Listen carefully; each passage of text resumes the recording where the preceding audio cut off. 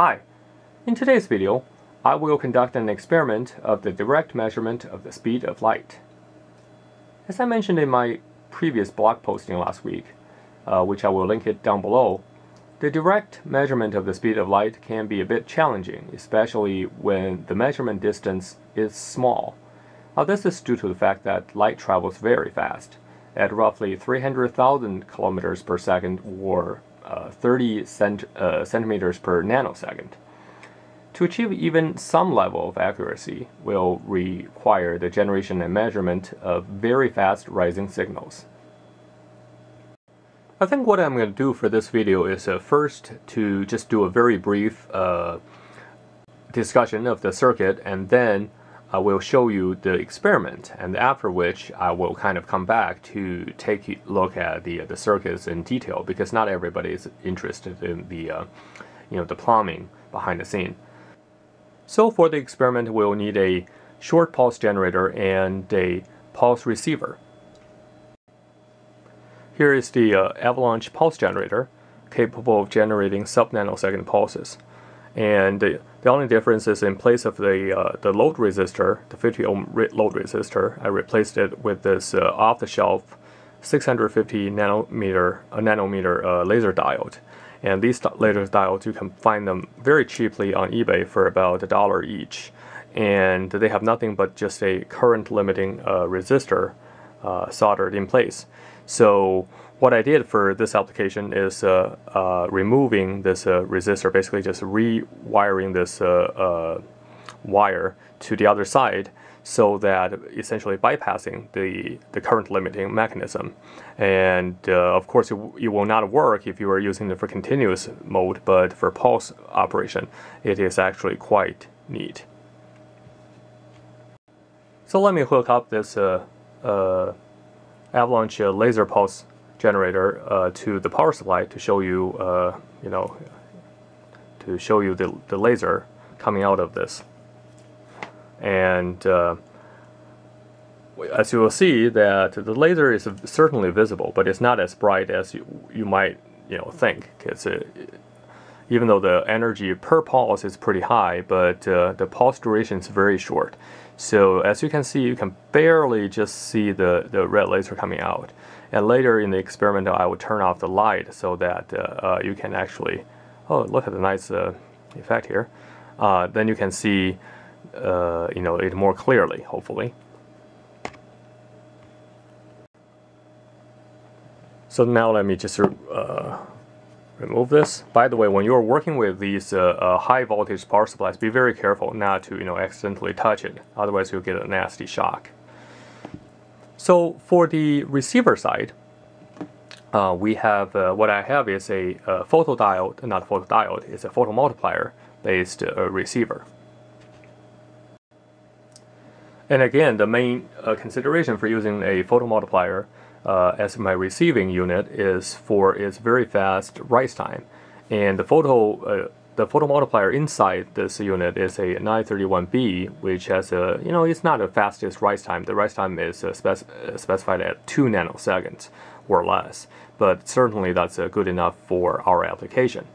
And later on, after the experiment, I'm going to again open this up and show you the construction inside. But this is another high voltage pulse, high voltage power supply that I built for this photomultiplier unit, and the output voltage is 1250 roughly, which is the maximum operating voltage for this 931B. And the output is coming from this coax cable and hooked to a well, here is a 1 kilo ohm resistor. And ideally, you would want to match this with a 50 ohm resistor, but because of the light current is not high enough, and my oscilloscope is not sensitive enough, so we have some compromise here, and to have this 1K resistor, which I will explain a little bit more again later. But so these are the basic two things we're going to use for our light speed measurement experiment. And now let me set everything up, and we'll take a look. So let's take a look at the setup. You have to excuse me if you see any shaking, because I have to kind of hold the camera by hand. Otherwise, I wouldn't be able to get everything in. So anyway, so here you can see that I mounted the laser on a helping hand, and right now the laser is actually working, and you can see the red dot. And this laser would shoot towards this mirror, and right now I'm just using this, sorry if you can't see, I'm just using this, the platter of a hard drive as my mirror. And it hits the mirror, and then it reflects back towards this photomultiplier, and we have the opening here, so the idea is that the laser would bounce right back. Now we will set a reference point. Maybe you know, I think I'm gonna be placing this right against this table as my starting point. Then we're gonna measure the pulse delay, and then we will move it to a certain distance away and measure it again. So then we will know the time of flight, and then with that and the distance information we can use to calculate the speed of light.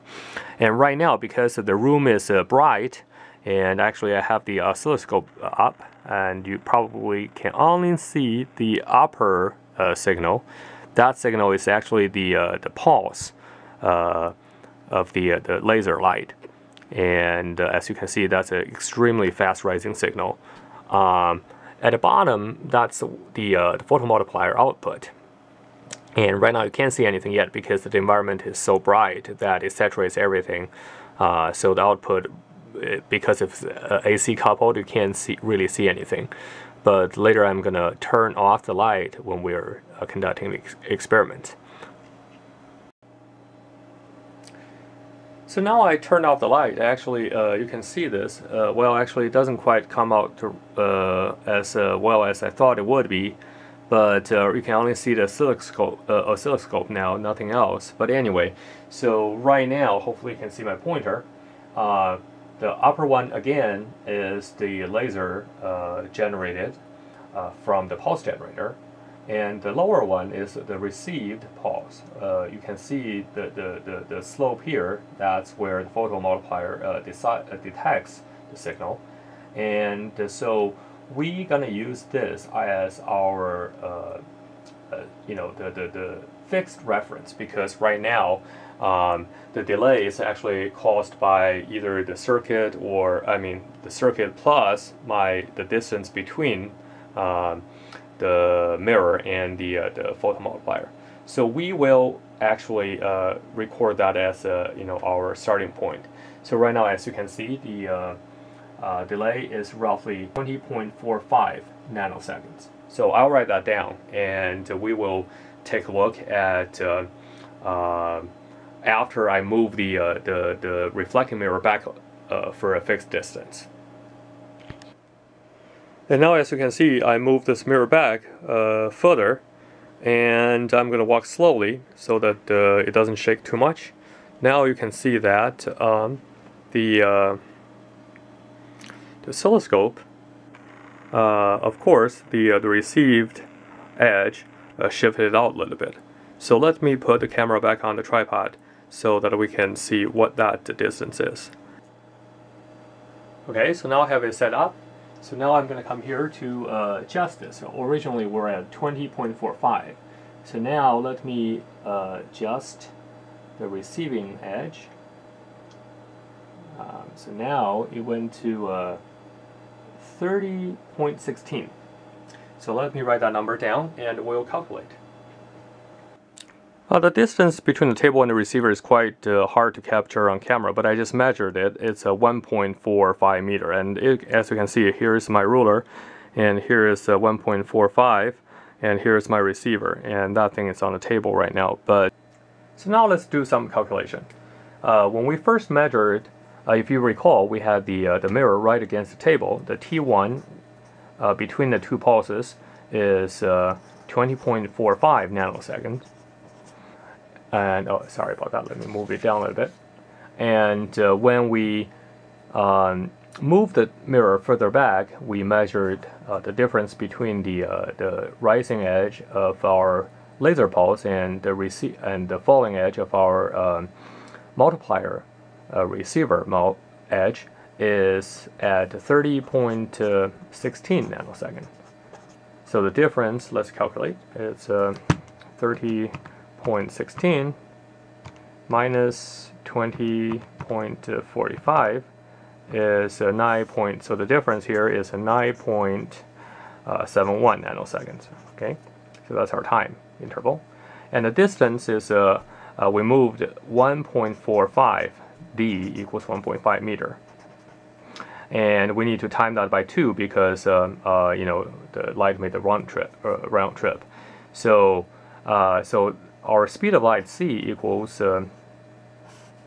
2 times 1.45 over 9.71, which is, let's take a look at here. So 2 times 1.45 and divide by 9.71. So it's roughly, this is a meter per second, right? So this is a 0.299 meter per nanosecond, rather. So which is this would be equivalent of 2.9 times 2.99 times 10 to the 8th power kilometer per second, which is 300,000 kilometer per second. So as you can see that the measurement is roughly in line with the true speed of this speed of light. And this, furthermore, this measurement can be very accurate because, as you can see, we have quite a bit of resolution in our time measurement, and we have quite a bit of resolution in our distance measurement here. And with these numbers, further refined, we can potentially measure, even more accurate. Sorry about that. It should be 2.99 times 10 to the 8th meter per second. So originally it was correct, not kilometer. So as mentioned earlier, now let's take a look at the circuit in a little bit more detail. And here is a diagram of essentially just the avalanche oscillator portion, and the inverter portion there's really not much to see. Anyway, so we're supplying a 120 volt supply voltage, and the LD, the laser diode, is in place of where typically a load resistor would be. And if you recall, in one of my previous articles, that the load resistor is usually 50 ohm, so you can match that with your BNZ cable going out. So for the optimal pulse shape. Now, because of this, laser diode is directly hooked up between the emitter and the ground, and its characteristics is probably not going to be a pure resistive. Actually, definitely not a pure resistive element.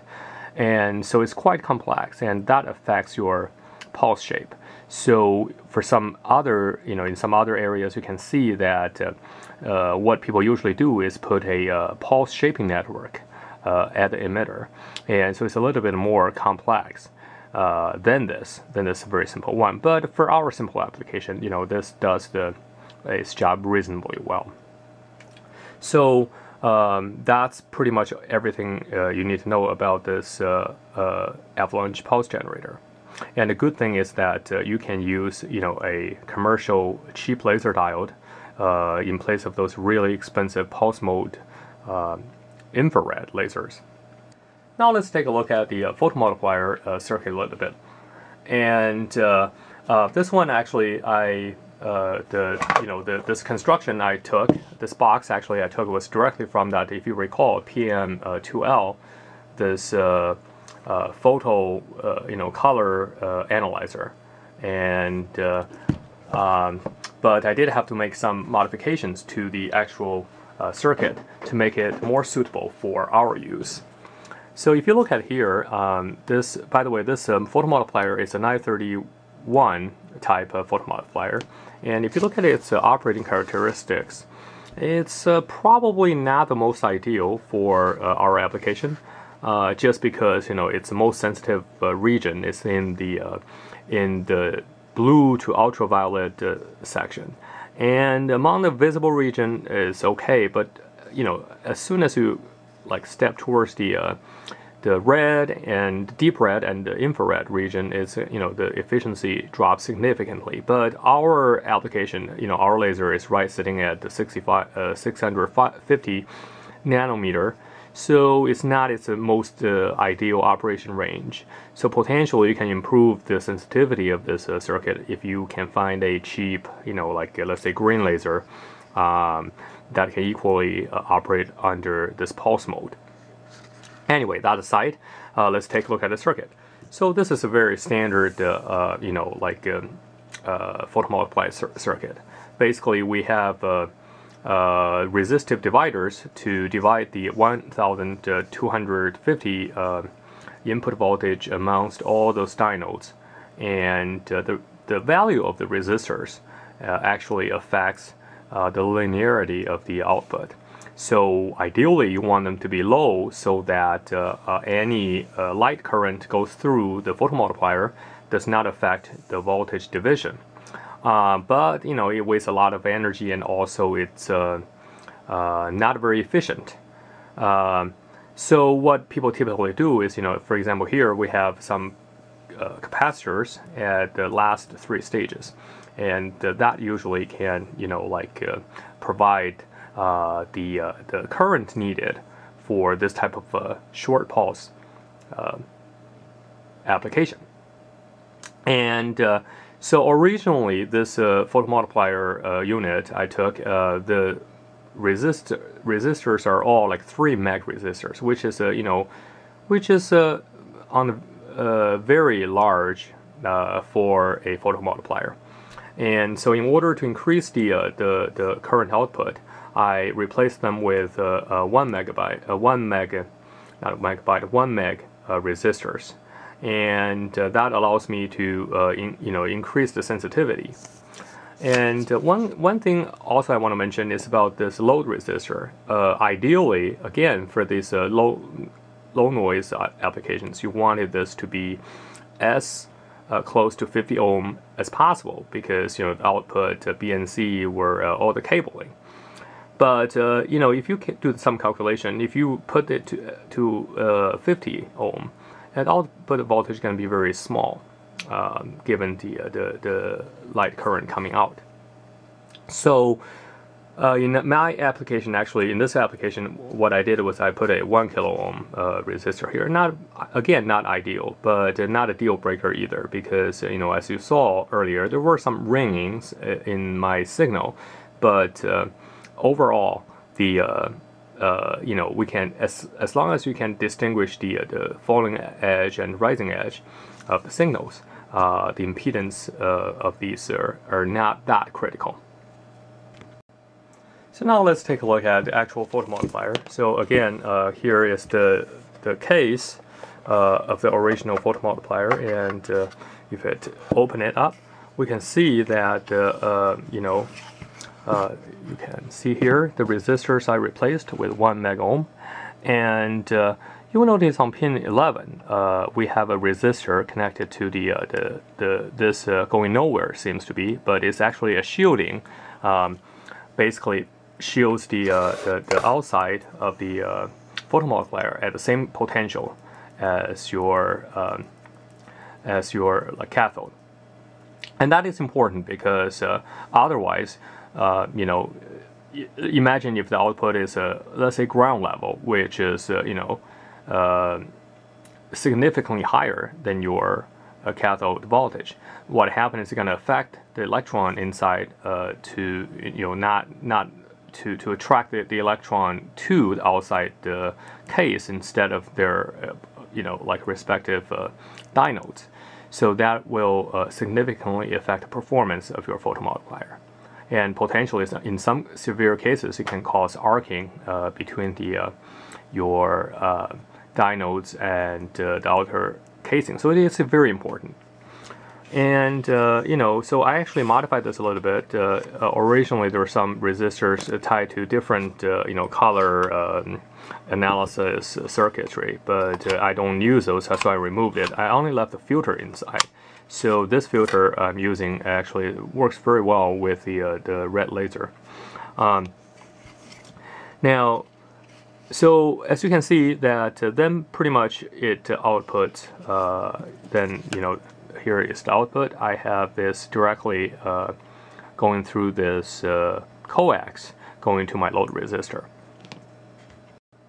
I forgot to mention that since there's no current flowing from your cathode to the outer casing, this resistor really you can have it as large as you want. So for this one I think it's like 20 meg or something like that.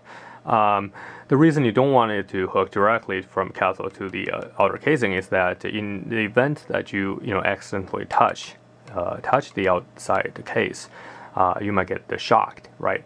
So by keeping this resistance large, the current flowing through your body in the event that you accidentally touch the case would be insignificant.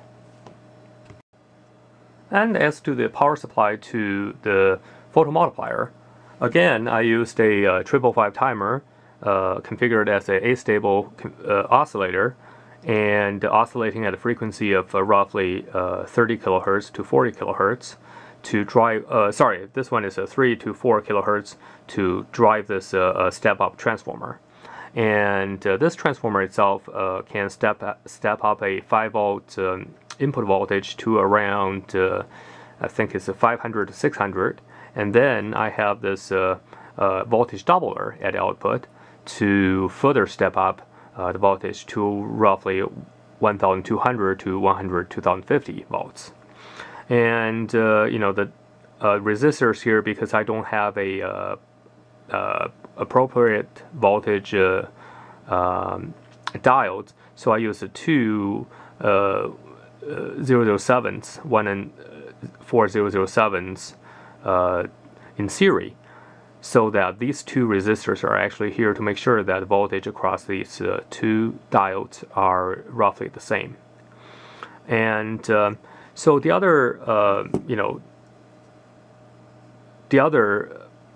step-up converter is roughly the same way. It's pretty much configured the same way, except that because of the core material is different for this transformer, than the other transformer. This one actually oscillates at a much higher frequency. This one, I think, it oscillates at 40 kilohertz, roughly, give or take. And the output voltage is around 125 volts. So that we can use that to drive this laser diode. Another type of device that is suitable for this kind of fast rising signal detection is a pin photodiode. There are some very attractive characteristics of a pin photodiode. One obvious one is that it does not require such a high supply voltage. It usually can work with under 100 volts, well under 100 volts. So unlike our photomultiplier requires thousands of volts of input voltage. Another advantage of a pin photodiode is that it has a very wide dynamic range. So our photomultiplier can get saturated very easily. You turn on the light, as I mentioned before, we're doing this test. We cannot even have the LED light on because that little bit of light saturates our light current, and we won't be able to measure any meaningful signal. But in terms of sensitivity, a pin diode is still not as sensitive, at least for most of the pin diodes, not as sensitive as your normal photomultiplier. Photomultipliers can routinely be used for single photon detection, whereas for your pin photodiodes, most of the time it can be used for very weak light detection, not single photon detection. So, and for other semiconductor-based detectors, to achieve this level of sensitivity is going to be very cost prohibitive. Perhaps another good reason for us to use the photomultiplier is that we do not need to amplify the output signal.